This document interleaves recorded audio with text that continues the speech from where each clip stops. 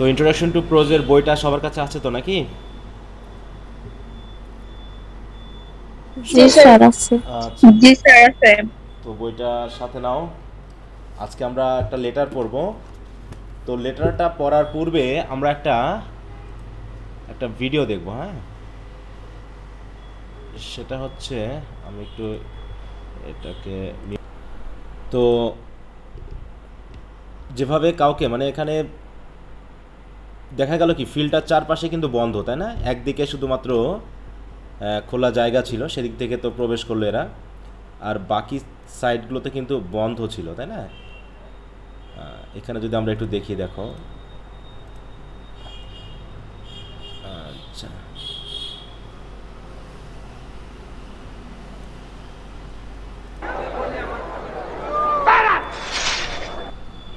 এই যে এই পাশে না, এই পাশ দিয়ে তারা প্রবেশ করছে। পুরো ফিল্ডটা কিন্তু চারপাশে প্রাচীর দিয়ে ঘেরা, চারিদিকে বিল্ডিং, মানে মোটামুটি একদম খাঁচায় বন্দি পাখির মতোগুলি।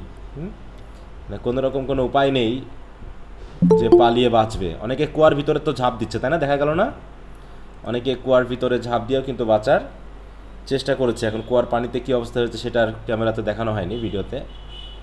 তো এই হচ্ছে জালিয়ানওয়ালাবাগ হত্যাকাণ্ড বা ম্যাসাকার যাকে বলা হচ্ছে। তো এইটার প্রতিবাদে রবীন্দ্রনাথ ট্যাগর একটা চিঠি লিখে সেই সময়ের যে লর্ড ছিল, হ্যাঁ, লর্ড চেমসফোর্ডের কাছে। তো লর্ড চেমসফোর্ড কে ছিলেন আমরা একটু দেখি, আসলে একটু বিষয়গুলো দেখে আসি। লর্ড বলতে কাদেরকে বোঝানো হতো বলতো তৎকালীন সময়ে? যারা শাসন করতো।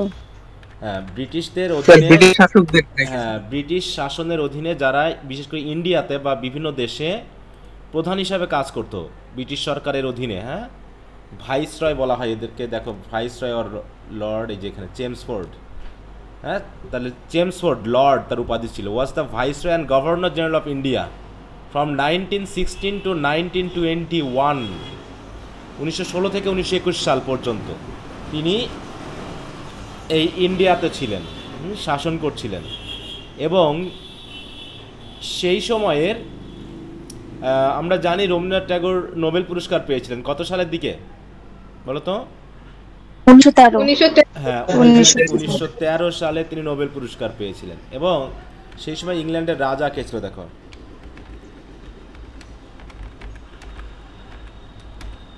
1916, আচ্ছা এই সময় ধরি, দেখো, এডওয়ার্ড, কিং এডওয়ার্ড ছিলেন সেই সময়ের রাজা। এবং জর্জ দ্য ফিফথ, মানে কয়েকটা এই সময় চলেছে আর কি, ভাগ চলেছে, যে সেই সময়ে কয়েকজন শাসক সেখানে ছিল। আমরা জানি সেই সময় লর্ড কার্জন এসেছিল, বঙ্গভঙ্গ হয়েছিল 1905 সালে। তো বিভিন্ন সময়ে এই কাহিনীগুলো ঘটেছে। তো এখন রবীন্দ্রনাথ ট্যাগরকে তারা আবার নাইটহুড দিয়েছিল। কেন দিয়েছিল সেটা আমরা একটু দেখি। দেখো, তাহলে রবীন্দ্রনাথ ট্যাগর হচ্ছে, আমরা জানি কত সালে জন্ম, 1861 সালে জন্ম এবং 1941 সালে তিনি মারা যান। তিনি মোটামুটি ভারত বিভক্ত হয়ে যাওয়ার যে ব্যাপারটা 1947 সালে, সেটা তিনি দেখে যেতে পারেননি, যে ইন্ডিয়ান সাবকন্টিনেন্ট ডিভাইডেড হয়েছিল। তো রবীন্দ্রনাথ ট্যাগর নোবেল পুরস্কার পেয়েছিল 1913 সালে। দেখো, poet Rabindranath Tagore won Nobel Prize for Literature in 1913 because of his profoundly sensitive and fresh and beautiful verses in his collection of songs Gitanjali. Gitanjali থেকে আমরা একটা কবিতা পড়েছি ফার্স্ট ইয়ারে, মানে first year introduction to poetry এর। কবিতাটার নাম কি জানা আছে? Where the mind is without fear, Where the mind is without fear. তো রবীন্দ্রনাথ ট্যাগরকে নোবেল পুরস্কার দেওয়া হলো। তা নোবেল পুরস্কার দেওয়া হয় কোন দেশ থেকে বলো তো? জানা আছে? ব্রিটেন থেকে স্যার। হ্যাঁ, কোথা থেকে? ইংল্যান্ড। ব্রিটিশরা তো ইংল্যান্ড। না না না না না না, সুইডেন থেকে স্যার, সুইডেন। সুইডেন, তাই তো? হ্যাঁ, নোবেল প্রাইজ এটা হচ্ছে সুইডিশ সরকারের। বিশেষ করে এই যে আলফ্রেড নোবেল, যার বাড়ি ছিল হচ্ছে কি সুইডেনে, তিনি ডেনামাইট আবিষ্কার করেন। ডেনামাইট আবিষ্কার করার কারণে তিনি অনেক টাকা পয়সার মালিক হয়েছিলেন, কিন্তু দেখা গেল তার এই ডেনামাইট মানুষের খারাপ কাজে ইউজ করা হচ্ছে। তাই তিনি সে ডেনামাইট থেকে পাওয়া যে টাকা ইনকাম করেছিলেন, সেখানের ইন্টারেস্ট থেকে যে টাকা হয় সেই টাকা থেকে তিনি নোবেল প্রাইজ এর মানে কি উত্থান করলেন আর কি, শুরু করলেন, এবং সেটা শুরু হয় দেওয়া 1901 সাল থেকে। হ্যাঁ, 1901 সাল থেকে দেওয়া শুরু হয় নোবেল পিস প্রাইজ, মানে নোবেল প্রাইজ। এবং এখানে 6টা আলাদা আলাদা ফিল্ড আছে, ভিন্ন ভিন্ন 6টা ফিল্ডে নোবেল পুরস্কার দেওয়া হয়। এবং এখানে দেওয়া হয়, দেখো কান্ট্রি কোথায়, Sweden. All prices except the peace prize, piece প্রাইজটা দেওয়া হয় নরওয়ে থেকে। হ্যাঁ, আর অন্যান্য যে 5টা ফিল্ড আছে সেগুলো দেওয়া হয় হচ্ছে সুইডেন থেকে। তার মানে রবীন্দ্রনাথ যখন বেঁচে ছিল তখন ইন্ডিয়া তো ব্রিটিশদের অধীনে ছিল, তাই না? তখন ব্রিটিশ শাসন। সেই ক্ষেত্রে নোবেল পুরস্কার যখন দেওয়া হলো সুইডেন থেকে, তখন ব্রিটিশ সরকার ভাবলো এ তো বিশাল ব্যাপার, আমরা যদি কিছু না দিই এখন, তাই না? দেখো ব্যাপারটা ঠিক এরকম যে পরিবারে সে ভাত পাচ্ছে না, কিন্তু বাইরের লোক খুব দাম দেয়। বুঝতে পারছো? রবীন্দ্রনাথ ট্যাগরের ব্যাপারে ঠিক এরকমটা হয়েছে, যে ভারতীয় উপমহাদেশে বসবাস করে ব্রিটিশ অধীনে মানে সে অনেক লেখালেখি করছে, ইংরেজি সাহিত্যে লেখালেখি, মানে বাংলা মেনলি তিনি লেখেন, কিন্তু গীতাঞ্জলি ইংরেজিতে ট্রান্সলেট করার কারণে ওটা ইংরেজি সাহিত্যের মধ্যে পড়ে বা ওয়ার্ল্ড লিটারেচারের মধ্যে পড়ে, এবং সে কারণেই তাকে 1913 সালে নোবেল পুরস্কার দেওয়া হয়। তাহলে তিনি ব্রিটিশ সরকারের অধীনে ছিলেন, কিন্তু পুরস্কারটা পেলেন হচ্ছে সুইডিশ সরকারের কাছ থেকে। এইটা আবার ব্রিটিশদের একটু বেশ গায়ে বাঁধে আর কি। হ্যাঁ, যে কি, তাই তো আমরা যদি এখন তাকে সম্মান না দিই তাহলে তো আমাদের মান সম্মান চলে যাবে। ঠিক আছে, তাই বলছে দেখো যে after Tagore's reception the Nobel in 1930, তাহলে নোবেল পিস প্রাইজ রিসিভ করার পর 1913 সালে there were some pressures on the British government to recognise Tagore, যে ব্রিটিশ সরকারও ভাবছে যে যদি আমরা এখন রবীন্দ্রনাথ ট্যাগরকে মানে রিকগনাইজ না করি তাহলে তো আমাদের মান সম্মান যাবে। সেই হিসাবে ব্রিটিশ সরকারের একটা বিশেষ সিস্টেম ছিল যে তারা বিভিন্ন ক্ষেত্রে যারা অবদান রাখে, বিশেষ করে মিলিটারি ক্ষেত্রে, দেখো বিশেষ করে military head of state or জাজ, এগুলোতে আগে নাইট উপাধি দেওয়া হতো, কিন্তু পরবর্তীতে নাইট উপাধিটা অন্যান্য ক্ষেত্রেও চলে আসে। তো সেই হিসাবে অনারারি নাইটহুড নামে যে একটা সিস্টেম ছিল, সেই সিস্টেমগুলোর মাধ্যমে রবীন্দ্রনাথ ট্যাগরকেও নাইট উপাধি দেওয়া হয়। হ্যাঁ, the British wanted to recognise Tagore as a night, however they were worried that he won't accept it, especially because he has already a central political figure playing a significant role in stopping the fast partition of Bengal by Lord Curzon। যে Lord কার্জনের মাধ্যমে যে বাংলা বিভক্ত হয়েছিল, সে বাংলা বিভক্ত হওয়ার কারণে, বঙ্গভঙ্গ হওয়ার কারণে তিনি অনেকটা ব্রিটিশ সরকারের বিরুদ্ধে চলে গেছিলেন। সেই হিসাবে ব্রিটিশ সরকার, হ্যাঁ রেকর্ড হচ্ছে, ব্রিটিশ সরকার ভাবছিল যে আমাদের নাইট উপাধি সে আবার নেয় কিনা ইত্যাদি কারণে, যা হোক পরবর্তীতে তাকে নাইট উপাধি দেওয়া হয়। আমরা দ্রুত তোমরা একটু এই শীটটা পড়ে নিব, আমি দিয়ে দিব। Tagore finally accepted the knighthood with some degree of হেজিটেন্স in 3 June 1915। তাহলে 1915 সালে নাইটহুড উপাধি তিনি পান। এবং the date of birth of 5th George, এই যে জর্জ দ্য 5th, তাই না, রাজা, তার জন্মদিনে তাকে এই উপাধিটা দেওয়া হয়। কিন্তু তিনি কি করেন, এই উপাধিকে ত্যাগ করেন। হ্যাঁ, he return this award in protest against the 1919 Jallianwala Bagh massacre. দেখো 1919 সালে জালিয়ানওয়ালাবাগ যে হত্যাকাণ্ড হয়েছিল, এই হত্যাকাণ্ডের প্রতিবাদে তিনি নাইট উপাধি ত্যাগ করেন। ঠিক আছে, তাহলে জালিয়ানওয়ালাবাগ ম্যাসাকার এটা কি জিনিস, এটা নোট থাকে, কিন্তু শর্ট নোট থাকে। এটা কি এখানে একটা প্রশ্ন স্যার, বলো। হ্যাঁ, তাকে তো মানে নাইটহুড উপাধিটা দেওয়া হয় 15 সালে, আর হত্যাকাণ্ডটা হয় 19 সালে।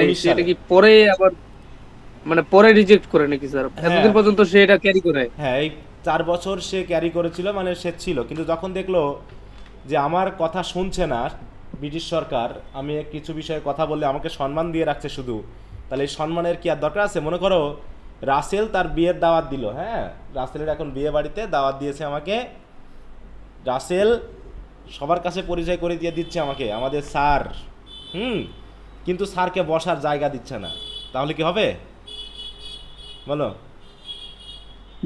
মনে করো রাসেল বলতেছে আমাদের স্যার, কিন্তু স্যার বলে সবাইকে পরিচয় করায় দিচ্ছে, কিন্তু বসার জায়গা দিচ্ছে না, তখন তো আমার মান সম্মানটা একটু বেশি যাবে নাকি? কিন্তু যদি সে পরিচয় না করিয়ে দিত স্যার বলে বা অন্য কোন, তাহলে আমার কিন্তু মান সম্মান যেত না হতো।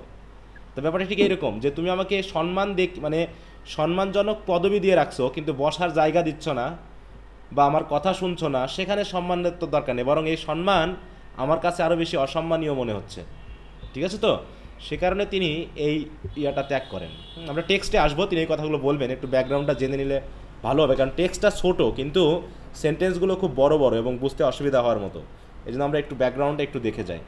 তা জালিয়ানওয়ালাবাগ হত্যাকাণ্ড কেন হয়েছিল আমরা একটু সেটা দেখি। দেখো, the Jallianwala Bagh massacre also known as the Amritsar massacre, এর একটা নাম আছে অমৃতসর, হ্যাঁ, যেটা এখানে হয়েছিল আর কি। তো দেখো, এটা ঘটেছিল 13 April 1919।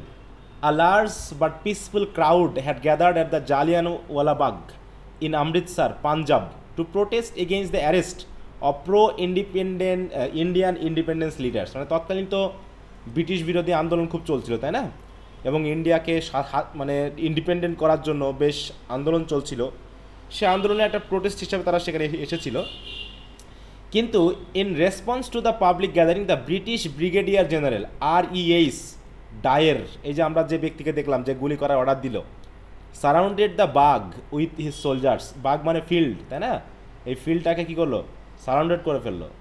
The Jallianwala Bagh could be exceeded on one side, এই যে এক সাইডে মাত্র এর দরজা ছিল, তাই না, as it's other sides are enclosed by buildings, চারিপাশে ছিল বিল্ডিং এবং প্রাচীর, হ্যাঁ, এ কারণে পালাতে পারেনি। After blocking the exit with his troops, তাহলে তিনি এক্সিটটা কিন্তু ব্লক করে ফেললেন। হি order them to shoot at the crowd, continuing to fire even as protester tried to flea, পালিয়ে যাওয়ার চেষ্টা করলেও কিন্তু গুলি করে। The troops kept on firing until there amination was exhausted, মানে গুলি শেষ না হওয়া পর্যন্ত। এবং বলা হচ্ছে estimates of those killed vary between 300 to 1000, মানে 300 থেকে 1000-এর মধ্যে পিপল কিন্তু মারা যায়, এবং 1000 মানে 1200 other people R injured, of hmm 192 R seriously injured, মানে অনেকে আহত হয়, অনেকে দেখা হচ্ছে মারা যায়। তো এই হচ্ছে হত্যাকাণ্ড, এই হত্যাকাণ্ডের প্রতিবাদ করেন তিনি, হ্যাঁ। The responses প্লোরাইজড both the British and Indian people's. আচ্ছা, শুটিং অ্যান এলিফ্যান্ট কি আমরা পড়েছিলাম বলো তো, তোমাদের সাথে পড়েছিলাম না স্যার, ওটা বাকি আছে না? না স্যার, এটাও পড়া হয়নি স্যার, এটা না স্যার বলা হয়নি, মানে এই দুটো বাকি আছে তোমাদের, তাই না এখানে? আচ্ছা, তো eminent author RUET Kipling declared at the time that Dier did his duty as he স ইট। দেখো, রুয়েট কিপলিং আবার কিন্তু পক্ষ নিচ্ছে যে ডায়ার তো তার ডিউটি পালন করেছে। তবে this ইন্ডিজেন্ট shocked Rabindranath Tagore two such an extent, মানে এত বেশি আঘাত তিনি পেয়েছিলেন, ব্যথা পেয়েছিলেন, যে হি রিনাউন্সড his knighthood and stated that such ম্যাচাকার, মানে mass murders aren't worthy of giving any title to anymore, হ্যাঁ, যে যারা হত্যা করতে পারে মানুষ, তাদের কাছ থেকে কোনো টাইটেল নেওয়া যায় না, তাদের কাছ থেকে কোনো টাইটেল নিয়ে কোনো লাভ নেই, কারণ তারা মানুষের হত্যাকারী। তো সেই হিসাবে এখানে আমরা যে বিষয়গুলো দেখলাম বা ভিডিওটা দেখলাম, তা দিয়ে নিশ্চয়ই ব্যাকগ্রাউন্ডটা বুঝতে পেরেছি যে আসলে নাইটহুড উপাধি বাতিল করার কারণগুলো কি। আচ্ছা, এ পর্যন্ত কি কারো প্রশ্ন আছে? তাহলে জালিয়ানওয়ালাবাগ হত্যাকাণ্ড কত সালে হয়েছিল? 13 এপ্রিল 19, মানে কি কত তারিখে? 1919 সালে স্যার। হ্যাঁ, তাহলে 13 এপ্রিল 1919 সালে। নোবেল পুরস্কার পেয়েছিলেন 1913, নাইটহুড উপাধি পেয়েছিলেন 1915, তাই তো। আর যে হত্যাকাণ্ডের অর্ডার দিয়েছিল তিনি হচ্ছেন কি, British brigadier general REH Dier. এবং হত্যাকাণ্ডটা ঘটেছিল জালিয়ানওয়ালাবাগ, মানে একটা ফিল্ড, এটা হচ্ছে অমৃতসরে অবস্থিত, পাঞ্জাব যে প্রদেশ আছে সেই প্রদেশের, সেই হিসেবে নামকরণ করা হয় জালিয়ানওয়ালাবাগ ম্যাসাকার। তোমরা আবারও ভিডিওটা একটু দেখবা, হ্যাঁ, আমি লিঙ্কটা শেয়ার করে দিচ্ছি। এই ভিডিওতে যেহেতু লিঙ্কটা দেওয়া যাচ্ছে না, কারণ তা না হলে ভিডিও আবার আপলোড করা যাবে না, ওখানে আবার কপিরাইট ধরবে, সেই হিসাবে আমি এখানে যেহেতু রেকর্ডিংটা দিই নাই, তোমরা এখান থেকে একটু দেখে নিবা। আমি এটা ভিডিওটা শেয়ার করে দিলাম।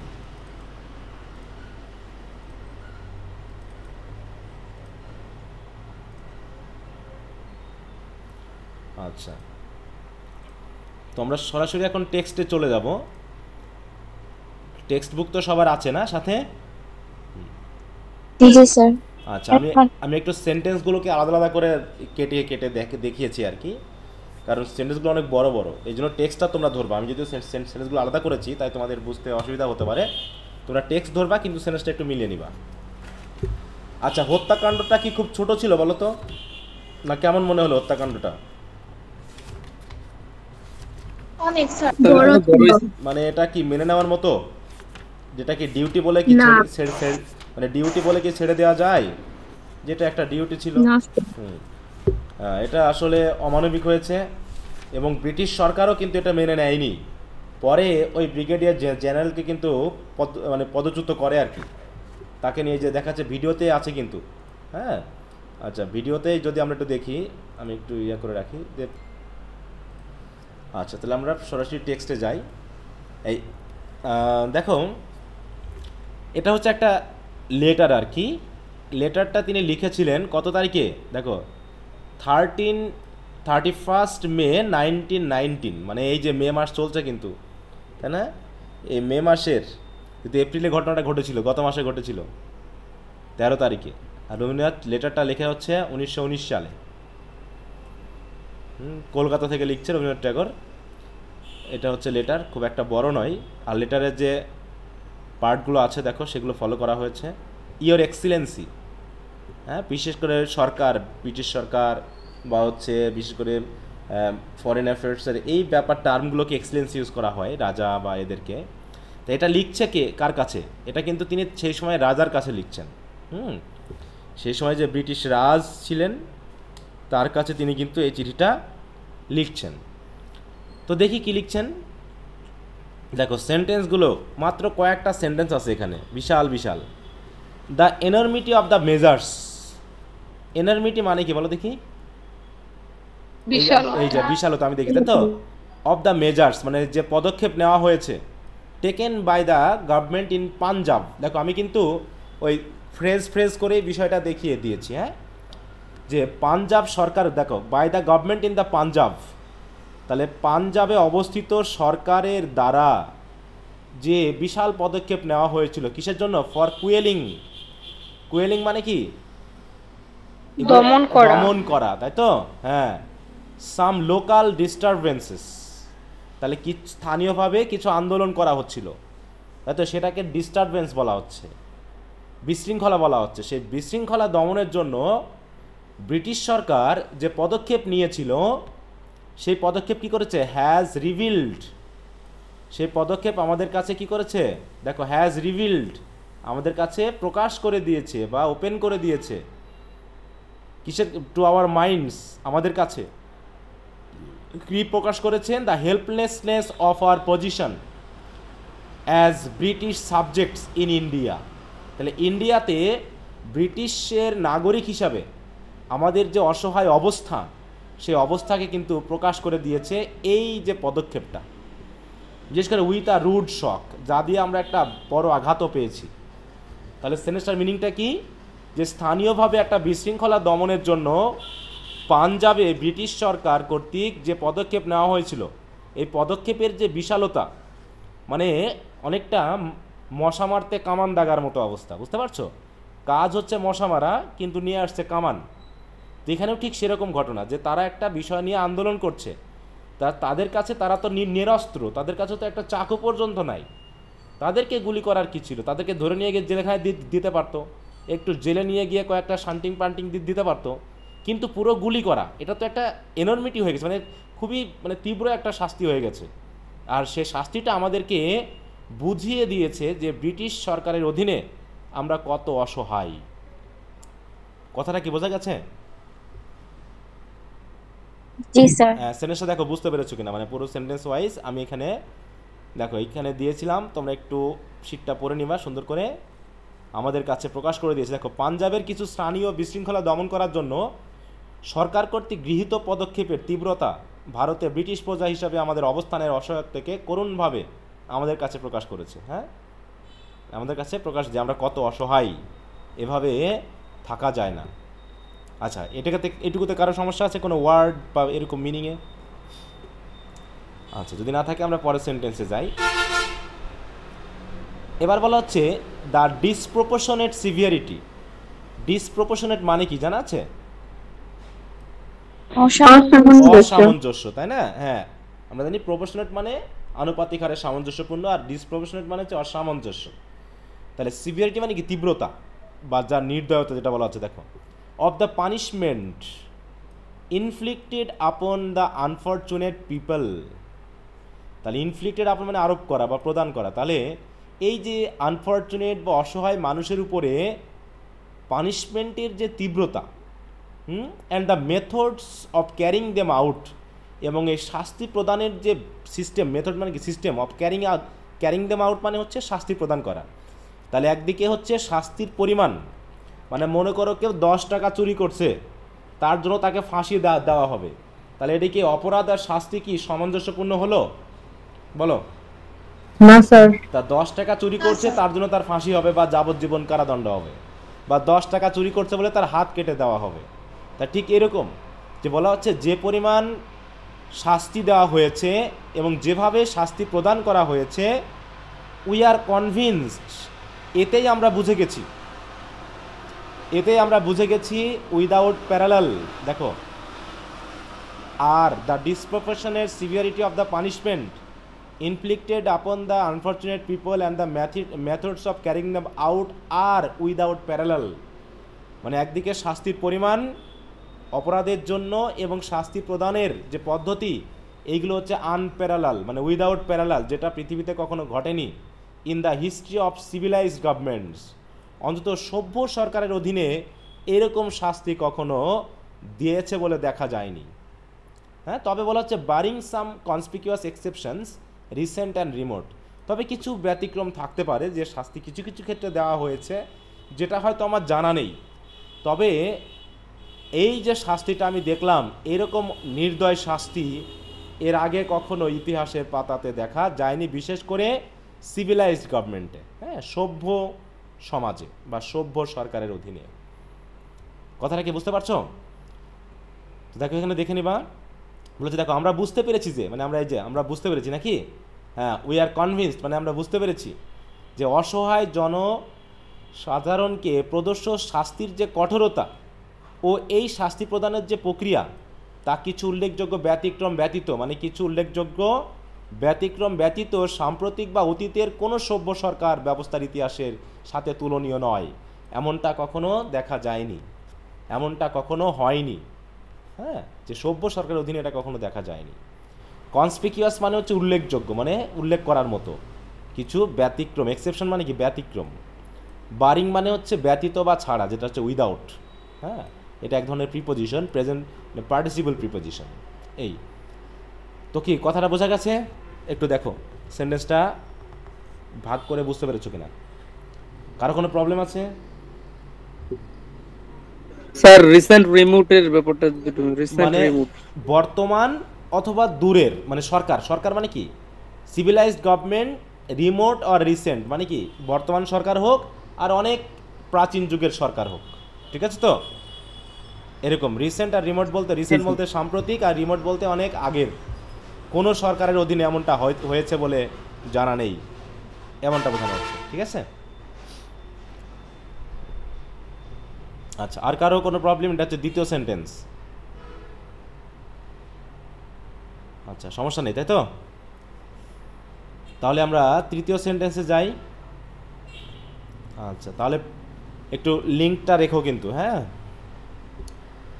এবার হচ্ছে কনসিডারিং দ্যাট সাচ ট্রিটমেন্ট, এই যে আচরণ করা হয়েছে, হ্যাজ বিন মিটেড আউট, দেখো হ্যাজ বিন মিটেড আউট মানে আরোপ করা হয়েছে, প্রদান করা হয়েছে, টু আ পপুলেশন, এমন এক জনগণের উপর যারা ছিল কেমন, ডিজার্মড অ্যান্ড রিসোর্সলেস, যারা ছিল হচ্ছে অসহায় এবং গরিব। তাহলে এটা যদি আমরা বিবেচনা করি যে যাদের উপর গুলি করা হয়েছে তারা ছিল হচ্ছে অসহায় এবং অস্ত্রহীন, নাকি তাদের কাছে কোনো অস্ত্র ছিল না, এবং এই শাস্তিটা দেওয়া হয়েছে কাদের দ্বারা, বায়া পাওয়ার। তো শাস্তি আবার দেওয়া হয়েছে এমন একটা পাওয়ারের দ্বারা, which has the most terribly efficient organisation for distracting human lives. তাহলে ব্যাপারটা হচ্ছে ঠিক এরকম যে শাস্তি দেওয়া হয়েছে যাদেরকে, আর যারা শাস্তি দিয়েছে এদের মধ্যে ব্যাপক পার্থক্য, ঠিক আছে? ব্যাপারটা ঠিক এরকম যে একজন রিকশাওয়ালাকে যদি এখন প্রধানমন্ত্রী এসে চড় দেয়, তাহলে এটা কি মানাবে বলো? একজন রিকশাওয়ালা অপরাধ করেছে, তাই প্রধানমন্ত্রী হেলিকপ্টারে চড়ে এসে তাকে একটা চড় দিয়ে গেল আর কি। এটা কি মানাবে? তাই বলা হচ্ছে Yes, sir. হ্যাঁ, যে সকল জনগণের উপর শাস্তি দেওয়া হয়েছে তাদের তো অস্ত্রই নাই, তারা ছিল গরিব অসহায়। আর যারা শাস্তি দিয়েছে তারা ছিল এমন একটা শক্তিশালী সংগঠন, দেখো, যাদের রয়েছে টেরিবলি এফিসিয়েন্ট অর্গানাইজেশন, মানে তারা খুবই দক্ষ সংগঠন কি করার জন্য? For destruction of human life, তারা মানব জীবনকে পুরো ধ্বংস করে দিতে পারে এমন অস্ত্র তাদের কাছে আছে।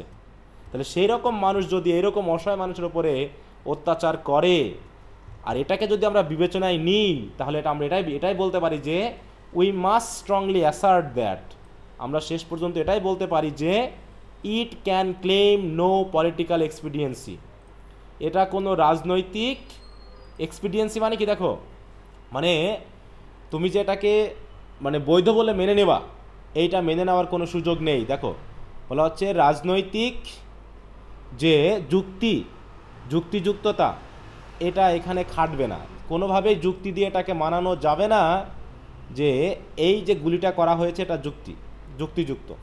হ্যাঁ, যে না, আমরা আমাদের ওই যে বলতে চাচ্ছি না, ডায়ারকে যখন প্রশ্ন করা হলো যে আমি চেয়েছিলাম ওদের একটা শিক্ষা দিতে, চরম শিক্ষা দিতে, যে ব্রিটিশ সরকারের অধীনে এমনটা করা যাবে না। তার জন্য বলা হচ্ছে এটা ফার লেস মোরাল জাস্টিফিকেশন। হ্যাঁ, এটা হচ্ছে কি ফার লেস মোরাল, মানে কোনোভাবে এটা নৈতিকভাবে এটাকে জাস্টিফাই করার কোনো সুযোগ নেই, কারণ যারা গুলি করেছে তারা এত শক্তিশালী, আর যারা হচ্ছে গুলি খেয়েছে তারা এতই দুর্বল যে তাদের সাথে আসলে মিলে না। অনেকটা ওই ডিসি এসে রিক্সাওয়ালাকে গুলি করার মতো, বা একটা কৃষককে চড় দেওয়ার মতো। হ্যাঁ, এরকম আর কি অবস্থা। দেখো লাইনগুলো কিন্তু অনেক বড় বড়। হ্যাঁ, আমি মিনিংগুলো একটু ধরিয়ে দেওয়ার চেষ্টা করছি, খেয়াল করতে হবে। তাহলে কোন কথা বিবেচনা করে, দেখো, কনসিডারিং দ্যাট, এটা হচ্ছে আমাদের মেন শুরু আর কি, যে আমরা যদি বিবেচনায় নিই যে যাদেরকে শাস্তি দেওয়া হয়েছে তারা ছিল অসহায়, আর যারা শাস্তি দিয়েছে তারা হচ্ছে এমন শক্তিশালী যে তারা পৃথিবীটাই ধ্বংস করে দিতে পারে। এই কথা যদি আমরা বিবেচনায় আনি, তাহলে আমরা এটুকু বলতে পারি যে এই যে ঘটনাটা ঘটানো হয়েছে এটাকে কখনোই যুক্তি দিয়ে মানানো যাবে না, বা এটাকে বৈধ বলে আমরা মেনে নিতে পারি না। Fur less moral justification. আচ্ছা, তো কারো কোনো সমস্যা আছে? দেখো, আমি একটু বাংলা সেন্টেন্স দেওয়ার চেষ্টা করেছি একবারে বড় করে, আরে বাবা বড়। হ্যাঁ, যে মানব সভ্যতা বিনাশ করতে পারার মতো ভয়ানক দক্ষ সংগঠন আছে, যে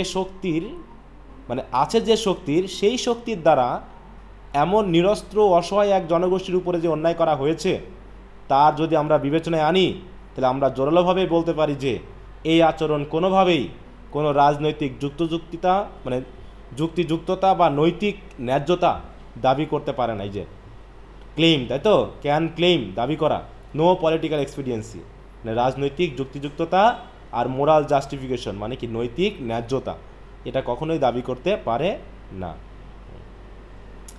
আচ্ছা, এই তিনটা সেন্টেন্সের মধ্যে কি কারো সমস্যা আছে? একটু দেখে নাও, 1 মিনিট সময়, যদি কারো প্রবলেম থাকে আমাকে একটু বলবা।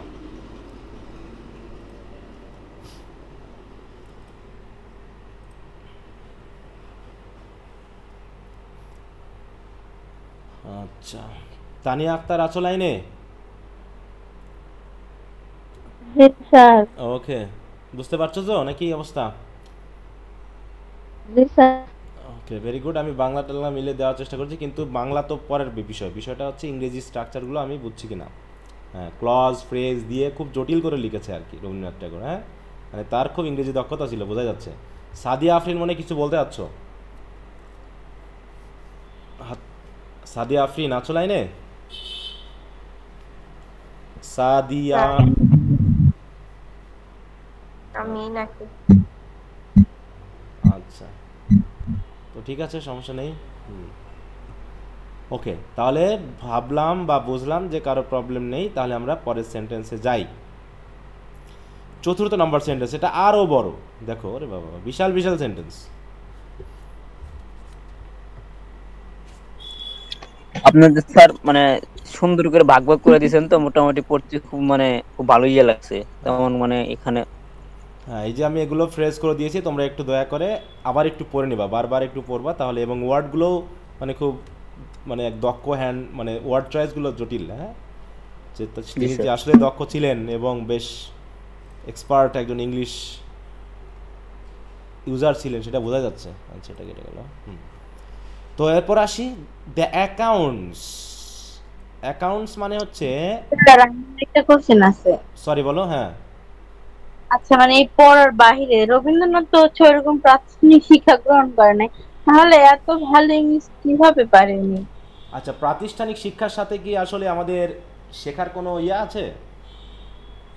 না তা ঠিক আছে, কিন্তু আমরা তো ওইরকম ছোট থেকে না শিখলে এখন যে টুকটাক পারি এটা তো পারতাম না আর কি। তোমার তো জোর করে শেখানো হচ্ছে, কিন্তু যদি কেউ নিজের ইচ্ছায় শিখতে চায়, তাই না? এখন আমরা যেটুকু মনে করি যে তার প্রাতিষ্ঠানিক শিক্ষা ছিল না, তার কি আসলেই প্রাতিষ্ঠানিক শিক্ষা ছিল না এটা আমরা বলতে পারি? এটা ভুল ধারণা। তার প্রাতিষ্ঠানিক শিক্ষা ছিল, কিন্তু তিনি মানে সে পড়াশোনা করতো, কিন্তু তার মানে পড়াশোনার প্রতি আগ্রহ ছিল না, মানে একাডেমিক যে পড়ালেখা এটার প্রতি আগ্রহ ছিল না, কিন্তু সে মোটামুটি তার আগ্রহ সাহিত্যের প্রতি ছিল। দেখাচ্ছে সে ইংল্যান্ডে গিয়েছিল হচ্ছে আইন পড়ার জন্য, বুঝতে পারছো? ইংল্যান্ডে গিয়েছিল আইন পড়ার জন্য বিলেতে, কিন্তু সেখানে সে করলো কি, আইন পড়া বাদ দিয়ে সে ইংরেজি সাহিত্য পড়া শুরু করলো। বুঝতে পারছো? যে আইন পড়তে যেতে পারে, আইন কিন্তু ইংরেজি ভাষায়, বুঝতে পারছো? আইন পড়তে হয় কিন্তু ইংরেজি ভাষায়। অতএব আমরা কি বলতে পারি যে তার ইংরেজি দক্ষতা ছিল না বা প্রাতিষ্ঠানিক শিক্ষা নাই? এটা হতে পারে কাজী নজরুল ইসলামের ক্ষেত্রে। তবে কাজী নজরুল ইসলাম কিন্তু ব্যাপক দক্ষ একজন ব্যক্তি, যদিও তার প্রাতিষ্ঠানিক শিক্ষা ছিল না। আর প্রাতিষ্ঠানিক শিক্ষা কতটুকু লাগে আসলে শিক্ষিত হতে? যে শিখতে চায় তার জন্য প্রাতিষ্ঠানিক শিক্ষার খুব একটা প্রয়োজন নেই, আর যে শিখতে চায় না সে পিএইচডি করে ফেললেও শিক্ষিত হবে না। বুঝতে পারছো? ব্যাপারটা ঠিক এরকম। তৎকালীন সময়ে আমাদের মতো যেমন স্কুল কলেজ সেরকমটা ছিল না, মক্তব বা এই জাতীয় জিনিস ছিল যেমন ইসলাম ধর্মের ক্ষেত্রে। তারপরে স্কুলগুলো ছিল, কারণ আমরা জানি যে ফোর্ট উইলিয়াম কলেজ মানে প্রতিষ্ঠা করা হয়, হ্যাঁ, 1800 এই সময় 1700 শতকের দিকে। হ্যাঁ, মোটামুটি ইন্ডিয়াতে কিন্তু বেশ শিক্ষা প্রতিষ্ঠান ছিল সেই সময়ে। আচ্ছা, তো যাই হোক, আর কারো কোনো প্রশ্ন আছে? আচ্ছা, যদি না থাকে আমরা একটু আগে দেখো, অ্যাকাউন্টস অফ ইনসাল্ট, তাহলে the accounts of insults and suffering, তাহলে যেভাবে অপমান এবং অপদস্থ করা হয়েছে আমাদের জনগণের উপরে, তার যে পরিমাণ, আন্ডারগন by our brothers in the Punjab, তাহলে পাঞ্জাবে আমার ভাইয়েরা বা আমার জনগণেরা যে ধরনের বা যে পরিমাণ অপমান এবং কষ্টের শিকার হয়েছে, সেটা কি করেছে? Have ট্রিকলড through the গ্যাগড silence. দেখো, হ্যাভ ট্রিকলড থ্রু দ্য গ্যাগড সাইলেন্স, এই সেন্টেন্সটার মিনিংটা কি আসলে? গ্যাগড সাইলেন্স বলতে কি বোঝায়? গ্যাগড সাইলেন্স, গ্যাগ মানে বুঝো? একটু দেখি। নির্বাক। হ্যাঁ, নির্বাক, কিন্তু গ্যাগ এটা তো মিনিং পেলাম, কিন্তু গ্যাগ বলতে আসলে কি বোঝায়? আচ্ছা, দেখি তো আমরা পাই কিনা। হ্যাঁ, দেখো, মুখের ভিতরে এই যে a piece of cloth put in or over a persons mouth to prevent them from speaking. তার মানে এখানে গ্যাগ সাইলেন্স বলতে আসলে কি বোঝানো হচ্ছে? জনগণ কি আসলে নীরব ছিল, নাকি জনগণকে নীরব করে রাখা হয়েছে? কোনটা? হ্যাঁ, তাই বলছে। আর হ্যাভ ট্রিকল, ট্রিকল মানে কি? সুরসুরি দেওয়া। ট্রিকল মানে কি বোঝায়? নাকে যেমন আমরা কাটি কুটি দিলে পরে একটু কেমন সুরসুরি লাগে না, ওইটা মনে হচ্ছে ট্রিকল। অথবা মনে করে কেউ সুন্দর তরকারি রান্না করছে, আমার নাকে এসছে, এই নাকে এসে যে আমাকে একটু এফেক্ট করছে বা আমাকে একটু নাড়া দিচ্ছে, এটাকে বলে ট্রিকল। তাহলে ট্রিকল বলতে আসলে বোঝানো হচ্ছে যে ছড়িয়ে পড়া। হ্যাঁ, এখানে ট্রিকল মানে আমরা বুঝবো কি? ছড়িয়ে পড়া। যে তাহলে যে পরিমাণ সাফারিং এবং ইনসাল্ট আমাদের জনগণকে বা ভাইদের করা হয়েছে পাঞ্জাবে, সেটা কিন্তু মানুষ চুপ থাকলেও সেটা কিন্তু অলরেডি ছড়িয়ে গেছে, এবং সেটা গিয়ে পৌঁছাচ্ছে কোথায়? Reaching every corner of India. সেটা কিন্তু পৌঁছে গেছে কোথায়? ইন্ডিয়ার প্রত্যেকটা কোনায় কোনায়। And the universal অ্যাগনি of ইন্ডিগনেশন রাউজড in the heart of our people, এবং এর কারণে আমাদের জনগণের হৃদয়ে, রাউজড মানে কি? সৃষ্টি হয়েছে এক ধরনের অ্যাগনি অফ ইন্ডিগনেশন, ইউনিভার্সাল অ্যাগনি অফ ইন্ডিগনেশন। ইন্ডিগনেশন মানে কি?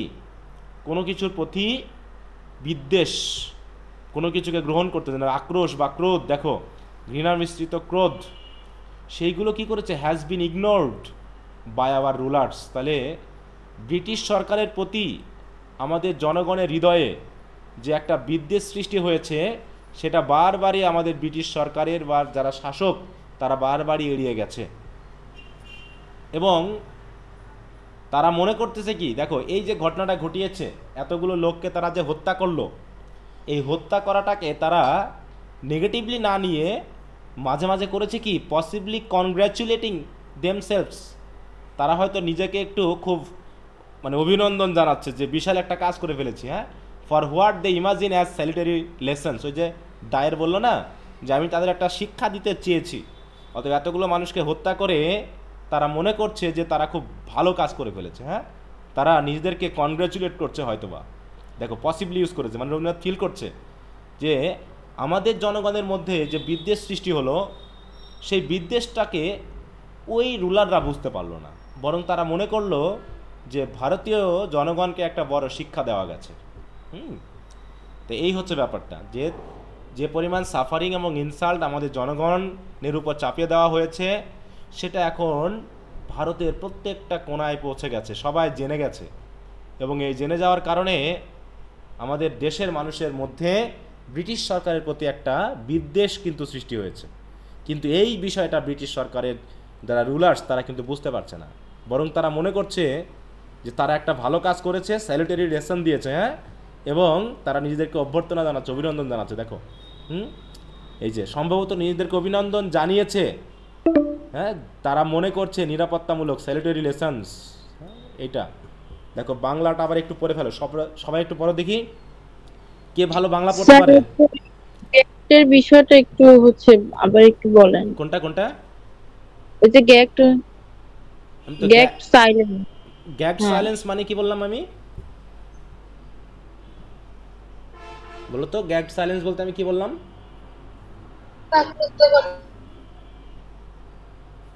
গ্যাগ মানে হচ্ছে কারো মুখে, মনে করো যে তুমি একজনকে ধরেছো, হাত পা বেঁধেছো, এখন তুমি এটাকে পেটাবা, দুপদাপ করে মারবা, হ্যাঁ, করলা কি একটা গামছা জড়িয়ে বা একটা তুলা বা কোনো কিছু তার মুখের ভিতর দিয়ে দিলা, তাহলে সে কি আর কথা বলতে পারবে? বলো তো। না, জোর করে চুপ করে, হ্যাঁ, জোর করে চুপ করিয়ে রাখা, এটা।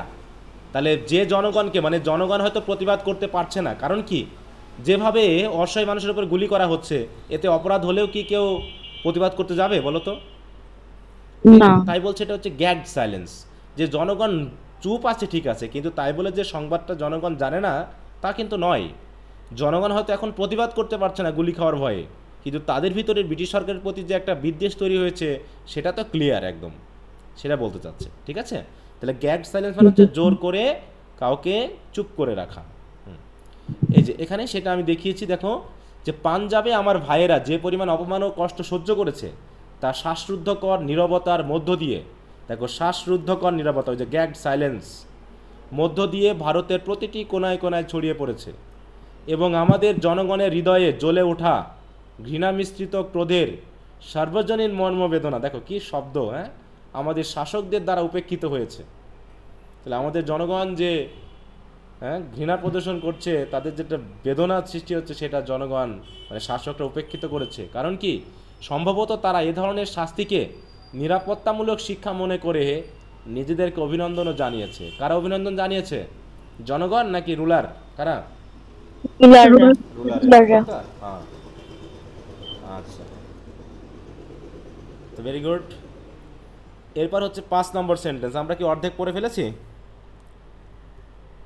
জি স্যার। আচ্ছা, দেখো 5টা সেন্টেন্স, 4টা সেন্টেন্সে অর্ধেক শেষ। এইবার আসি, দ্য কেয়ারলেসনেস, কেয়ারলেসনেস মানে উদাসীনতা, হ্যাঁ, দ্য কেয়ারলেসনেস হ্যাজ বিন প্রেইজড। তবে এই যে ব্রিটিশ সরকার যে কাজটা করেছে, সবাইকে কিন্তু এটা খারাপ বলেনি, তাই না? সবাই কিন্তু এটাকে খারাপ বলেনি। আমরা কিন্তু অলরেডি পেয়েছি এই জায়গায়, কোথায় যেন কোনটাতে পেলাম, ও আচ্ছা এখানেই ছিল, তাই না? এই যে দেখো উপরে যদি আমরা একটু দেখি, অনেকে এটা নিয়ে কিন্তু পজিটিভ কথাও বলেছে, বিশেষ করে রুয়ার্ড কিপলিং একজন রাইটার, তার মতো লোকেরা যদি এটাকে পজিটিভ বলে তাহলে কি হয়, কোথায় জানো,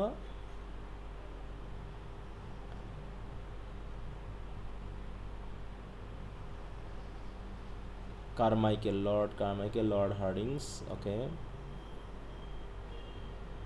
এই যে রেসপন্সেস পোলারাইজ মানে কি, দুইটা মেরু তৈরি হয়ে যাওয়া, একটা হচ্ছে ব্রিটিশ জনগণ আর একটা হচ্ছে ইন্ডিয়ান জনগণ। হ্যাঁ, তাহলে ব্রিটিশ সরকারের জনগণ বা ব্রিটিশ যারা, তারা বলতেছে যে এটা ঠিকই হয়েছে, আর ইন্ডিয়ানরা এর বিপক্ষে। এমনকি এমিনেন্ট অথর, একজন নামি দামি লেখক রুয়ার্ড কিপলিং, সেও বলেছে ডায়ের ঠিক কাজই করেছে, ডায়ের ডিড ইজ ডিউটি। তাহলে এরকম শিক্ষিত মানুষও যখন এটার পক্ষ নিচ্ছে, তখন আসলে এটা কষ্টের।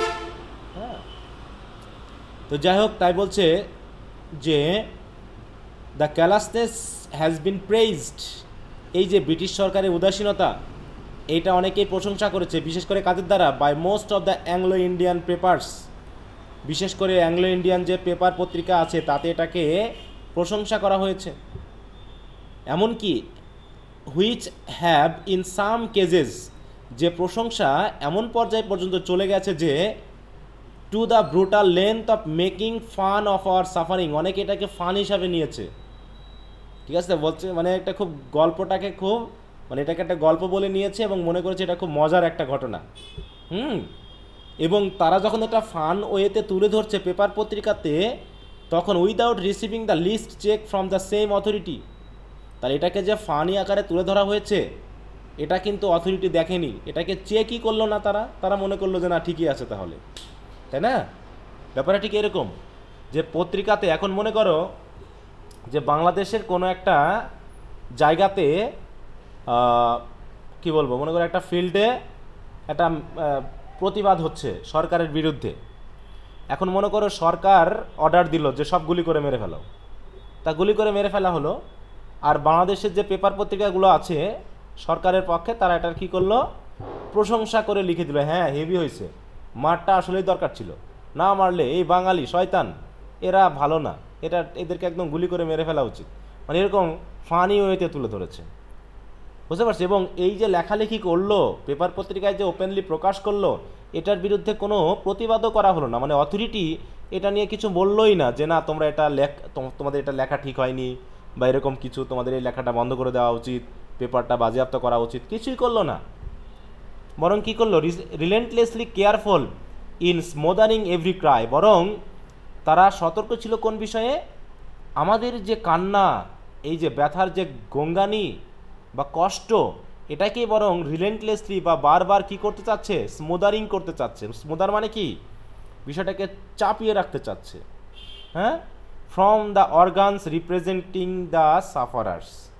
তাহলে দেখো, রিলেন্টলেসলি careful in স্মোদারিং every Cry of pain and expression of judgement from the organs representing the সাফারার্স। তাহলে রিপ্রেজেন্টিং দ্য সাফারার্স বলতে কোন ধরনের সংগঠনগুলোকে বোঝানো হচ্ছে, কারা সাফারারদের রিপ্রেজেন্ট করছে বলো তো?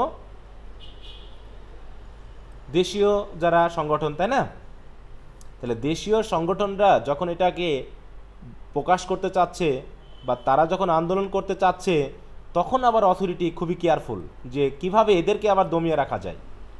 তাহলে অথরিটি কেয়ারফুল কাদের বিরুদ্ধে, জনগণ, ইন্ডিয়ান জনগণের বিরুদ্ধে। মানে ইন্ডিয়ান জনগণ ভালো করুক আর মন্দ করুক, সবসময়ই তারা সতর্ক যে ইন্ডিয়ান জনগণকে কিভাবে মোটামুটি মানে অত্যাচার করা যায়, তাদেরকে মানে কি দমিয়ে রাখা যায়। কিন্তু তারা মোটেও সতর্ক না যে ইন্ডিয়ান জনগণের বিরুদ্ধে কিভাবে উস্কানি দেওয়া হচ্ছে, কিভাবে ইন্ডিয়ান জনগণকে হত্যা করা হচ্ছে, মারা হচ্ছে, তাই না? এটা তারা মোটেও সতর্ক না। ব্যাপারটা ঠিক এরকম, মনে করো যে পরিবারে, বুঝতে পারছো, শাশুড়ি আর বউয়ের ভিতরে সবসময় ঝগড়া, মানে কি শাশুড়ি আর বৌমার ভিতরে প্রতিদিন ঝগড়া হয়, বুঝতে পারছো? তো ছেলে এসে দেখে, মানে স্বামী বা ছেলে যে এখন, সে এসে দেখে ওই তার বউ হচ্ছে তার মাকে বকাঝকা করতেছে, কথা বুঝতে পারছো? আর ছেলে এসে কি করতেছে, বউকে এসে বেদম পেটাচ্ছে। কিন্তু ছেলে দেখতেছে না যে শাশুড়ি মাঝে মাঝে বৌমাকে এমন এমন কথা বলে যে বৌমা অটোমেটিক রেগে যায়, কথা বুঝতে পারছো? যে শাশুড়ি মোটামুটি বৌমাকে যে পেটায়, এটা দেখে খুব খুশি হয়। খুশি হওয়ার কারণে এই মাঝে মাঝে এমন এমন কিছু কথা বলে বৌমাকে যে বৌমা এমনি রেগে যায়, আর ওই রেগে যাওয়াটা গালিগালাজটা দেখে এসে ছেলে, আর ছেলে বৌমাকে পেদম পেটায়। ব্যাপারটা তাহলে ছেলে কোন জায়গায় সতর্ক আর কোন জায়গায় অসতর্ক বলো তো? একজন ছেলে সতর্ক কোথায় রাসেল? জি স্যার, মানে তার মায়ের কথাই সতর্ক স্যার। হ্যাঁ, মানে সে মানে ছেলে সতর্ক যে তার মাকে বকাঝকা করতেছে, কিন্তু ছেলে জি স্যার, অসতর্ক যে তার মা ও বৌমাকে কিছু না কিছু উস্কানি মারতেছে, কাটিকুটি করতেছে, এ বিষয়ে সে সতর্ক না। তো ব্রিটিশ সরকারও ঠিক এরকম আর কি, হ্যাঁ, যে তার যে জনগণ যে এদের উপর অত্যাচার করছে, এটা ব্রিটিশ সরকার দেখছে না, এড়িয়ে যাচ্ছে, বরং মাঝে মাঝে দমিয়েও রাখছে। কিন্তু তারা আবার সতর্ক এই ক্ষেত্রে যে ভারতীয় জনগণ ব্রিটিশ সরকারের বিরুদ্ধে আন্দোলন করছে, এটাতে তারা খুব সতর্ক।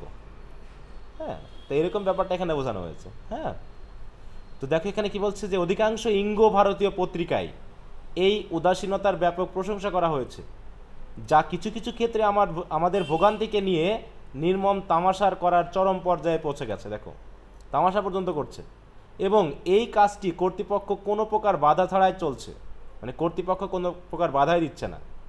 এই কর্তৃপক্ষই আবার ভুক্তভোগীদের প্রতিনিধিত্ব করে যে সকল সংগঠন, তাদের কষ্টের আকুতি ও বিচার বুদ্ধির অভিব্যক্তি দমন করতে সতর্ক। তারা আবার যারা এই কষ্টগুলোকে দেখছে এবং তুলে ধরার চেষ্টা করছে, সেই সংগঠনগুলোকে আবার ব্রিটিশ কর্তৃপক্ষ কী করছে, কীভাবে দমিয়ে রাখা যায় সে বিষয়ে আবার বেশ সতর্কতা দেখাচ্ছে, যে বউকে কীভাবে পিটিয়ে রেখে মায়ের বিরুদ্ধে যাতে কথা না বলে সেটা।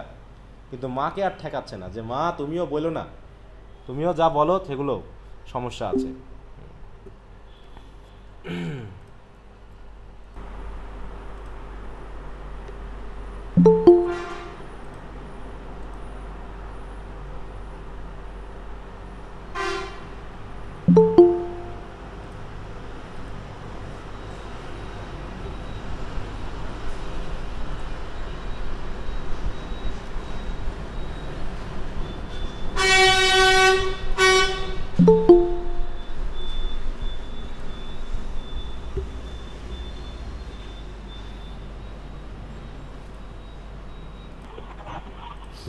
আচ্ছা, তো আমরা শুরু করতে পারি, পরবর্তী চলে যাই।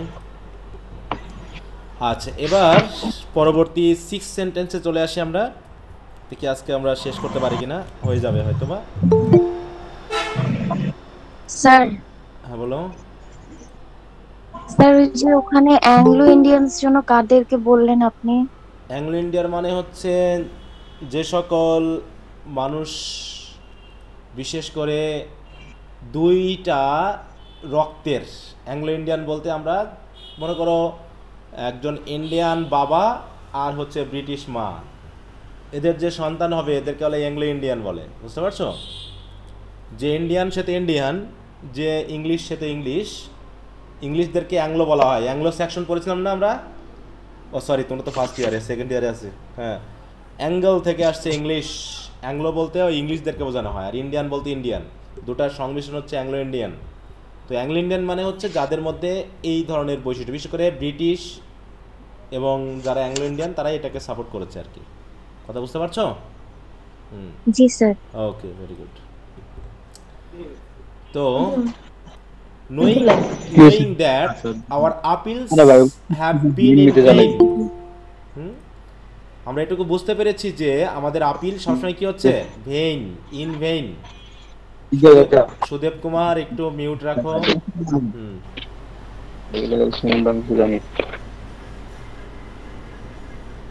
আচ্ছা, তাহলে knowing that our appeals have been in vain, আরও জেনে যে, and knowing that the passion of vengeance, প্রতিবাদের যে প্যাশন বা আবেগ, is blinding, অন্ধ করে দিয়েছে কাদেরকে, the নোবেলার vision of স্টেটম্যানশিপ in our government. তাহলে আমাদের সরকারের যে স্টেটম্যানশিপ, তাই তো, সরকার পরিচালনার যে ক্ষমতা বা পাওয়ার, তাদের যে একটা নোবেলার ভিশন থাকে, তাই না? নোবেলার ভিশন বলতে কী বোঝায় বলো তো? মানে মহৎ উদ্দেশ্য, তাই না? যে একজন যখন কেউ সরকারে যাবে, সরকারে যাওয়ার আগ পর্যন্ত আমাদের মধ্যে আমরা আছি না, যে আমি যদি সরকার হতে পারতাম তাহলে এই কাজগুলো করতাম, দেশের জনগণের জন্য এই ভালো কাজগুলো করতাম, এই ভালো কাজগুলো করতাম, এইভাবে জনগণের কল্যাণ করতাম, এইগুলো হচ্ছে নোবেলার ভিশন। কিন্তু সেইগুলো আর হচ্ছে না, সেই নোবেলার ভিশন আর হচ্ছে না, বরং সেগুলোর প্রতি ব্রিটিশ সরকার বা জনগণকে কি করে দিয়েছে, ব্লাইন্ডিং করে দিয়েছে, অন্ধ করে দিয়েছে। তারা আর বুঝতে পারছে না যে আমাদের জীবনের উদ্দেশ্যটা কি, আমাদের সরকার বা দেশ পরিচালনার উদ্দেশ্য কি। বরং কি বলছে দেখো, যে এই যে নোবেলার যে ভিশনটা আছে, যেটাকে কি করা যেত, which could so easily afford, যে নোবেলার ভিশনটা, অথবা যে সরকার, যে এই হুইচ দিয়ে কিন্তু সরকারকে বোঝাতে পারে, যে which could so easily afford to B magnanimous, তারা মহৎ হতে পারত, তারা দয়ালু হতে পারত, as befitting it's physical strength and moral tradition. কারণ সরকারের যে শক্তি সেটা কি কম না বেশি বলো তো? ফিজিক্যাল স্ট্রেংথ কি অনেক শক্তি, তাই না? তার অনেক শক্তি রয়েছে, তার অনেক ওই নৈতিক দায়িত্ব রয়েছে। এই দায়িত্বকে মানিয়ে, অ্যাজ বিফিটিং মানে কি, অনুসারে, তাহলে তার শারীরিক শক্তি মানে তার যে ক্ষমতা এবং তার যে নীতি নৈতিকতা, এইগুলোকে ব্যবহার করে সরকার কি হতে পারতো, নোবেলার হতে পারতো, আমাদের প্রতি দয়াবান হতে পারতো।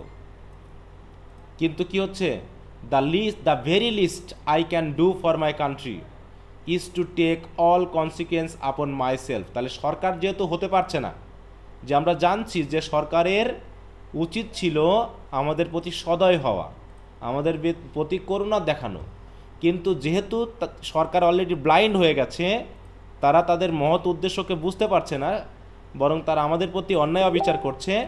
অতএব রবীন্দ্রনাথ ঠাকুর বলছে যে আমি যতটুকু করতে পারি আমার জনগণের জন্য, the very list I can do for my country, মানে আমি আমার জনগণের জন্য যতটুকু করতে পারি তা কি, টু টেক অল কনসিকুয়েন্সেস আপন মাই সেলফ। এই যে ঘটনা ঘটলো, এই ঘটনার সকল দায় আমি আমার উপরে নিয়ে নিলাম। কি হিসাবে? In giving voice to the protest of millions of my কান্ট্রিমেন, যে আমার এই যে লক্ষ লক্ষ মানুষের প্রতিবাদের সাথে সুর মিলিয়ে, গিভিং ভয়েসটা মানে কি, কথা, সুর মেলানো বা প্রতিবাদে অংশগ্রহণ করা। তাহলে আমার জনগণের প্রতিবাদে অংশগ্রহণ করে অন্তত আমি আমার এই কি করতে পারি, মানে আমার যে দায়, মানে আমি যে দায়ী সেটাকে, বা আমার যে দায়িত্ব সেটাকে আমি একটু গ্রহণ করতে পারি। হ্যাঁ, আচ্ছা, তো যাই হোক, surprised into a dumb anguish of terror, এটা দিয়ে কাকে মডিফাই, দেখো পাস্ট পার্টিসিপল ফ্রেজ করে, দেখো ফ্রেজগুলো যদি একটু খেয়াল করো তাহলে আরও বুঝতে পারবা। যে কান্ট্রিম্যান, দেখো মাই countryman surprised into a Dam anguish of terror, Dam anguish of terror, Dam anguish of terror মানে কি?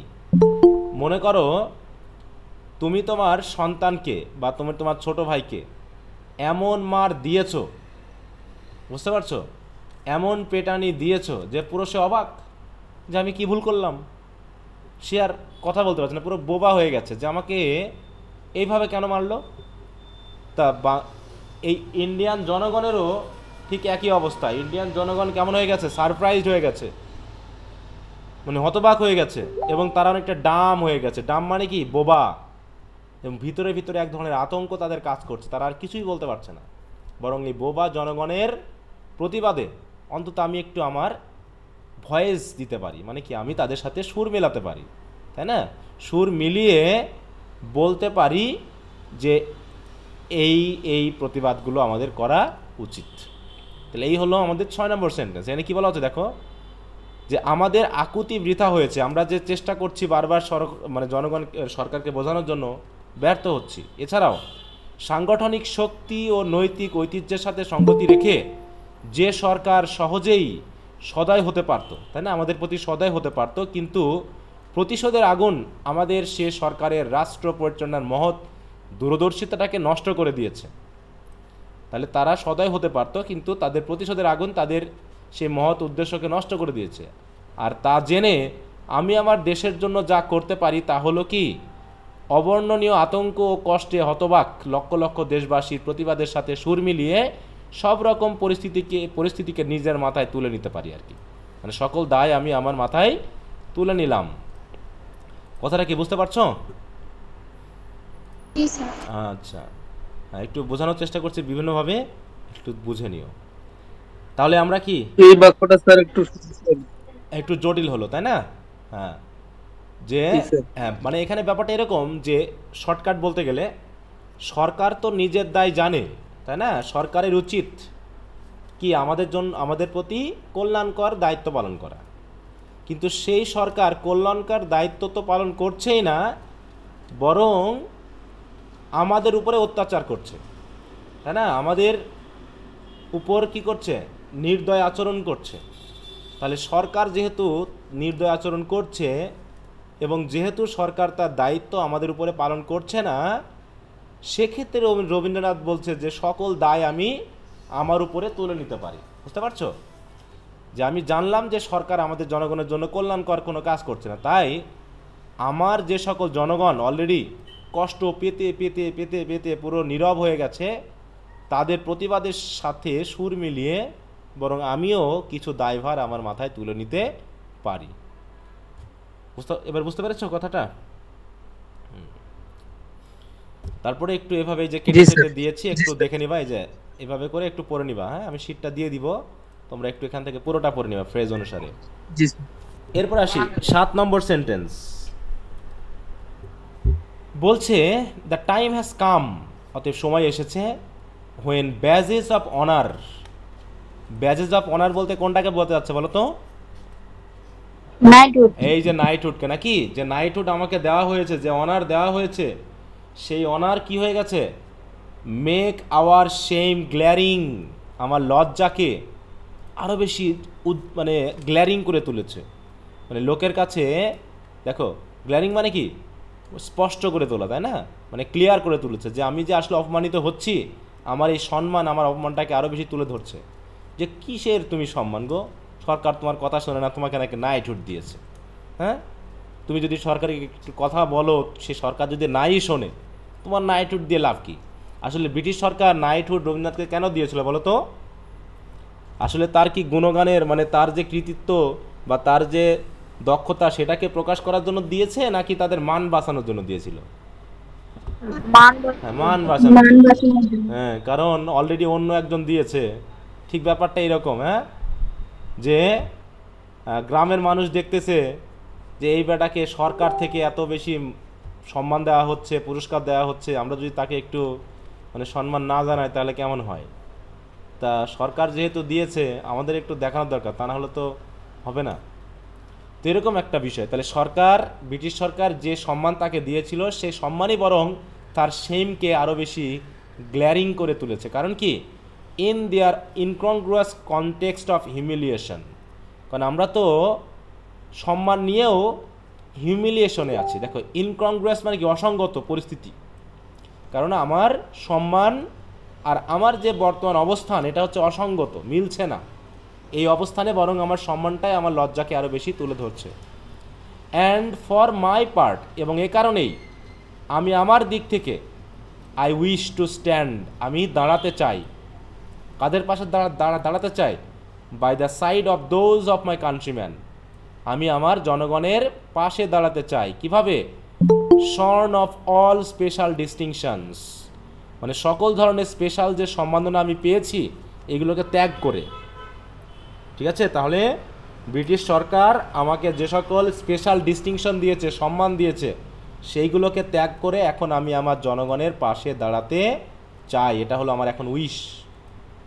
ঠিক আছে? হু বলতে জনগণকে বোঝানো হচ্ছে। ফর দেয়ার সো কল্ড ইনসিগনিফিকেন্স, তাদের তথাকথিত অসহায়ত্বের কারণে, আর able R liable to suffer R degradation not fit for human beings. তাহলে তারা যেহেতু অসহায়, তাই তাদের জন্য এমন ডিগ্রেডেশন বা অপমান দেওয়া হচ্ছে বা আরোপ করা হচ্ছে, যেটা আসলে not fit for human beings, মানে মানবের জন্য যে অপমান যোগ্য নয় বা উপযুক্ত নয়, সেই ধরনের অপমান আমার জনগণের উপরে দেওয়া হচ্ছে। আর সেই জনগণের পাশে আমি দাঁড়াতে চাচ্ছি, ব্রিটিশ সরকার কর্তৃক প্রদত্ত সকল ধরনের ডিস্টিংশন বাদ দিয়ে বা ত্যাগ করে। ঠিক আছে? এই কারণ কি?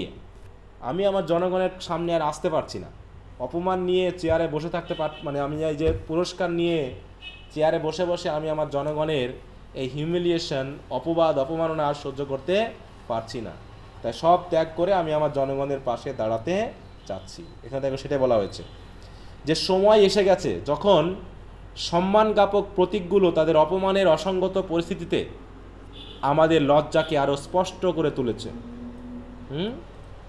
এবং এই পরিস্থিতিতে আমি আমার পক্ষ থেকে সকল প্রকার বিশেষ সম্মান মর্যাদা ত্যাগ করে আমি সেই সকল দেশবাসীর পাশে দাঁড়াতে চাই যারা তাদের তথাকথিত নীচতার জন্য মানব জাতির জন্য উপযুক্ত নয় এমন অপমান সহ্য করতে বাধ্য হচ্ছে। হ্যাঁ, এই হলো কথাটা। কথাটা কি বুঝতে পেরেছো সবাই? Anyone else? কোনো প্রবলেম যে বুঝি নাই? একটু বলো। তাহলে এই পর্যন্ত একটু থামলাম, তোমাদের জন্য 2 মিনিট সময়, যদি কারো কোথাও বুঝতে অসুবিধা হয় একটু বলতে পারো। দেখো সেন্টেন্সগুলো অনেক বড় বড়, তাই না? মাত্র কয়টা সেন্টেন্স আছে এখানে? 8টা সেন্টেন্সে প্যাসেজ শেষ। হ্যাঁ, আমরা আছি 7 নম্বর শেষ করলাম, মানে লাস্ট নম্বরে পৌঁছে যাবো। ওই বাবা, লাস্টের নম্বর তো আরও বড়।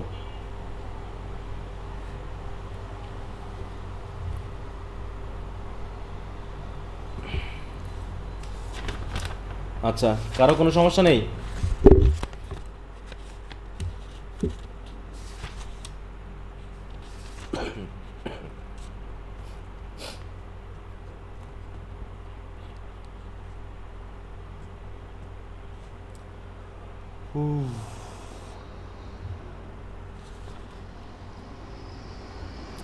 আচ্ছা, তাহলে চলে যাই আমরা 8 নম্বর সেন্টেন্সে। দিজ আর দ্য রিজনস, আর এগুলোই হলো কারণ যে sir I have a which have পেইনফুলি compelled me to ask your excellency. অতএব এই কারণে আমাকে বাধ্য করেছে আপনার কাছে আমাকে লিখতে, উইথ ডিউ ডেফারেন্স অ্যান্ড রিগ্রেট। মানে মনোকষ্ট নিয়ে এবং দুঃখ নিয়ে এবং আপনার প্রতি যথাযথ সম্মান নিয়েই আমি মোটামুটি একটু লিখছি। দেখো কি লিখছি, কিসের জন্য লিখছি? Two relieve me of my title of knighthood, আমাকে আমার নাইটহুড উপাধি থেকে মুক্তি দেন। Which I had the honour to accept from his ম্যাজেস্টিজ the king, কারণ আমি যেটা গ্রহণ করেছিলাম কার কাছ থেকে? দেখো, which I had the honour to accept from his majesty the king, রাজার কাছ থেকে, at the hands of your প্রেডিসেসর্স। মানে এটা, এই চিঠিটা কার কাছে লেখা হয়েছে বললাম?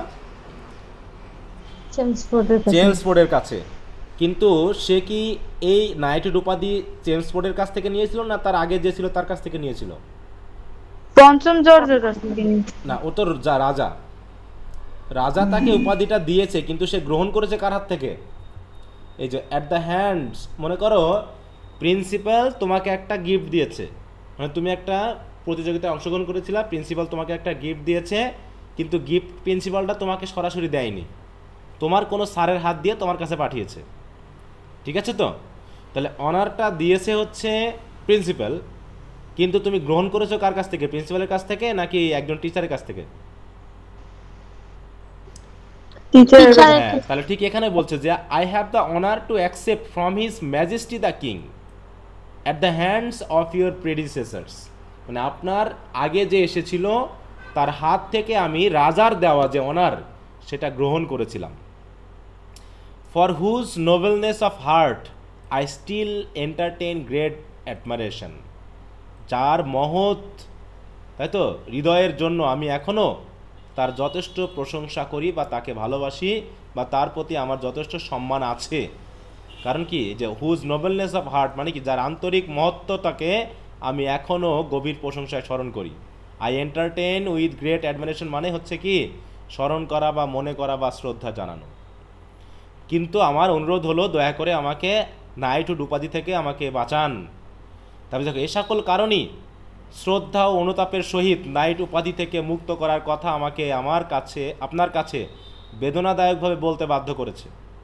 হ্যাঁ, যা আপনার পূর্বসূরির মাধ্যমে মহামান্য রাজার কাছ থেকে গ্রহণ করার সম্মান অর্জন করেছিলাম।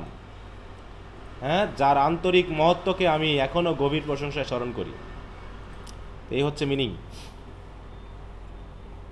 তো এই হলো আমাদের পুরো লেটারটা, এবং এখানে তারপরে বলা হচ্ছে ইয়োর্স ফেইথফুলি রবীন্দ্রনাথ ট্যাগর দিয়ে লেটারটা পাবলিশ করা হয়েছে কোথায়? জুলাই 1919 সালের। আচ্ছা, ভেরি গুড। এই হলো আমাদের পুরো প্যাসেজটা। আচ্ছা, আমি তোমাদের এখন একটা কাজ দিব। 5 মিনিটের মধ্যে আমি এটা মিউট করে রাখছি রেকর্ডিংটা। হ্যাঁ, তাহলে ভিসা ভিস মানে হচ্ছে ইন রিলেশন টু অথবা অ্যাজ কম্পেয়ার্ড উইথ অথবা ফেস টু ফেস। এখানে সেন্সটা কি বলছে দেখো, the Indians as British subjects war made to appear as very insignificant, মানে কি ব্রিটিশ সাবজেক্ট হিসেবে ইন্ডিয়ানরা হয়ে গেল কি খুবই ইনসিগনিফিকেন্ট, কাদের তুলনায়? As compared with the power of the রাজ, মানে ব্রিটিশ সরকারের ক্ষমতার তুলনায় ভারতীয় জনগণের অবস্থান কি খুবই হেল্পলেস না, বা ইনসিগনিফিকেন্ট? এই যা, তো ভিস সার্ভিস মানে ইন কম্প্যারিজন উইথ বা অ্যাজ কম্পেয়ার্ড উইথ অথবা ইন রিলেশন টু। ঠিক আছে রাসেল, বুঝতে পারছো? জি স্যার। হ্যাঁ, জি স্যার। যেমন আমি যদি একটা সেন্টেন্স এখন লিখে এই জায়গায় এরকমটা হতে পারে যে ইউ আর ভেরি কি বলবো উইক, ভিস মাই ফিজিক্যাল স্ট্রেংথ, মানে কি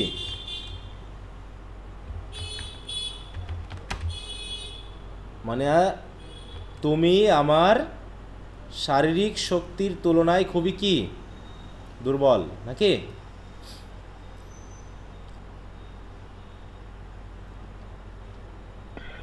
জি স্যার। আচ্ছা, তো সবাই পড়ে শেষ করেছো? জি স্যার। জি স্যার। তো কি বোঝা গেছে না সমস্যা আছে কোথাও? স্যার বলে ফেলো। স্যার লাস্টের দিকে একটু প্রবলেম আছে sir, the Raj might have this sir ইলেন্টেন। হ্যাঁ, মানে বলতেছে রাজা তাদের উপরে সদয় হতে পারত। মাইট হ্যাভ শোন the নভেলার vision of স্টেটম্যানশিপ in governing India, মানে সরকার পরিচালনার ক্ষেত্রে, মানে ভারত শাসনের ক্ষেত্রে ব্রিটিশ সরকার তার মহৎ উদ্দেশ্য দিয়ে দেশকে পরিচালনা করতে পারত, তাই না? কিন্তু তিনি কি তা করেছেন? But the colonial interest of the কলোনাইজার্স, কিন্তু যারা হচ্ছে উপনিবেশক, যারা উপনিবেশবাদ সমর্থন করে, তারা করছে কি কলোনাইজারদেরকে ব্লাইন্ড করে ফেলেছে, মানে উপনিবেশবাদী চিন্তাভাবনা শাসকদেরকে অন্ধ করে ফেলেছে টু দ্য রংস কমিটেড বাই ইট। তারা যে আমাদেরকে ভুলভাবে শাসন করছে, আমাদের উপরে যে অত্যাচার করছে, সেটা তারা দেখতে পাচ্ছে না। কারণ কি? কারণ তারা আমাদেরকে সাধারণ জনগণ বা তার দেশের জনগণ মনে করছে না, মনে করছে আমরা তার উপনিবেশের একটা অংশ মাত্র। তারা আমাদেরকে মানুষ না মনে করে তার উপনিবেশের একটা অংশ হিসাবে মনে করার কারণে আমাদের উপরে যে অত্যাচার করা হচ্ছে সেটা তারা বুঝতে পারছে না, এটা বলা হয়েছে। ঠিক আছে? In fact the Raj was a genuine colonial government, বরং তাহলে রাজকে বা ব্রিটিশ সরকারকে এখন আর ভালো সরকার বলা যাচ্ছে না, বরং তারা হচ্ছে জেনুইন কলোনিয়াল গভর্নমেন্ট, একদম উপনিবেশবাদী সরকার। Revealing it's ইনএক্সপিডিয়েন্ট repressive and টিরানিক্যাল character, এতে তারা কি দেখাচ্ছে? অদক্ষ, অত্যাচারী যে বৈশিষ্ট্য সেটাকে তারা প্রকাশ করে দিচ্ছে তাদের আচরণের মাধ্যমে। হ্যাঁ, সুতরাং Tagore could not seat idol, Rabindranath Tagore আর বসে থাকতে পারলো না অলসভাবে। When a government behave in this way towards R countryman, হ্যাঁ, যে তার জনগণের প্রতি এরকম যে আচরণ করছে সরকার, সেটাতে সে বসে দেখতে পাচ্ছে না। হি protested against the action of the Raj by renouncing the prestigious knighthood conferred on him by the British Crown। তাহলে ব্রিটিশ সরকার তার উপরে যে সম্মানজনক নাইট উপাধি দিয়েছিল সেটাকে রিনাউন্স বা ত্যাগ করার মাধ্যমে তিনি ব্রিটিশ রাজের বিরুদ্ধে প্রতিবাদ প্রদর্শন করলেন, এটা বোঝানো হয়েছে। ঠিক আছে, সবাই কি বুঝতে পেরেছ? আচ্ছা, जी सर। আয়েশা আক্তার আছো লাইনে? আয়েশা আক্তার, আয়েশা, জি স্যার। কি বোঝা যাচ্ছে কিছু? জি। আচ্ছা, তারপরে আরমিন ইসলাম। জি স্যার, বুঝতে পারছি। ওকে, ভেরি গুড। আসিফ আছো? আসিফ, কাইসার জামান আসিফ। আচ্ছা, মাহাদি মজুমদার,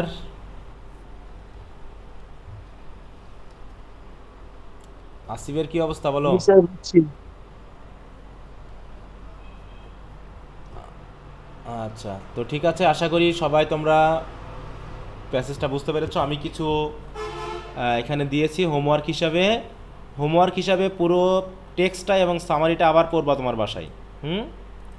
তার সাথে সাথে দুইটা একটা শর্ট কোশ্চেন নাম্বার 2 এবং broad question number 1 just reading দিবে। এখন জাস্ট রিডিং প্যাসেজটার সাথে মিলিয়ে নেওয়ার চেষ্টা করবে যে তোমাদের কোশ্চেন আনসারটা বুঝতে পেরেছো কিনা। আর তার সাথে শর্ট নোট আছে, দেখো এই জায়গায় একটা হচ্ছে কি বলছিলাম এই জায়গায়, জালিয়ানওয়ালাবাগ ম্যাসাকার, এগুলো নিয়ে যে একটা শর্ট নোট আছে কিন্তু, মানে ব্যাকগ্রাউন্ড ইনফরমেশন হিসাবে, যদি সম্ভব হয় একটু পড়ে নেওয়া। হ্যাঁ, তবে আমি যেগুলো দিলাম এগুলো একটু ভালো করে পড়ো। আর নেক্সট কি বলবো, শনিবারে তাই তো তোমাদের একটা পরীক্ষা নেওয়ার কথা আছে। এটার জন্য অবশ্যই প্রিপারেশন নিতে থাকো ভালো করে, কিন্তু রিডিং স্কিলসে ভালো করতে হবে এবং মোটামুটি বাসায় একটু প্র্যাকটিস করে একটু পড়ো। কোনো সমস্যা থাকলে অবশ্যই যোগাযোগ করবে মেসেঞ্জারের মাধ্যমে। স্যার একটা কথা ছিল। হ্যাঁ বলো। হ্যাঁ স্যার, আমাকে কি শোনা যায়? হ্যাঁ শুনতে পাচ্ছি, বলো। শুনতে পাচ্ছি রাসেল। আমাদের কি স্যার ইয়াগুলা মানে পোয়েট্রির যে ব্রড প্রশ্নগুলো স্যার, এগুলো কি পড়া? সরি বলো। জি স্যার, পোয়েট্রির যে ব্রড প্রশ্নগুলো যে স্যার দিয়েছিলেন 4টা প্রশ্ন, এগুলো মানে বাড়াই দিয়েছেন কি প্রশ্ন স্যার? না, বাড়াই দেই নাই, ওইগুলোই আছে। এরপরে এই যে টেস্টটা নেওয়ার পর আমি আরও আমি অলরেডি কিছু কোশ্চেন তোমাদের জন্য প্রিপেয়ার করছি, ঠিক আছে, ব্রড কোশ্চেন, ওগুলোর সাথে একবার দিয়ে দিব। এবং তোমরা যেটা লিখেছো ওগুলোকে সাপোর্টিংয়ে আমি কিছু কথা দিয়ে ওটাকে রেডি করে দিব, তোমরা পড়ে ফেলবা। যখন বলবো যে পরীক্ষা নিব মানেই তোমরা এটাকে একদম ফাইনালি টেস্ট করে ফেলবা, ঠিক আছে তো? এদিকে আমরা প্রোজ পড়বো আর ওদিকে আমাদের মনে করো রিডিং স্কিলসে তো আর তেমন কিছু নাই, আছে বাধা আছে কোনো কিছু আলোচনার বিষয়? তাহলে রিডিং স্কিলস মনে করো কভার। একদিন আমরা পুরো